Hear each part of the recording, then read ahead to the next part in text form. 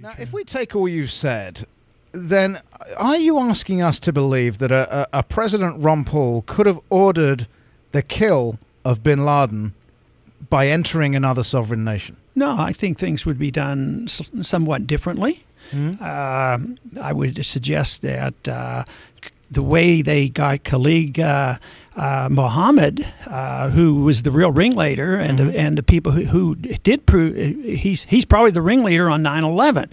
Yep. And we went and cooperated with Pakistan. They arrested him actually and turned him over to us, and he's been in prison. And matter of fact, the same thing happened on the release of the people who had to do with the bombing in 1993, I believe, when they first attempt. And matter of fact, the blind sheikh. Yeah, and they were all captured and brought and tried in a civilian court, and they've all been punished. Okay. So no, what's wrong with that? Why can't we? Okay. Why can't we work with the government? I just want to be clear.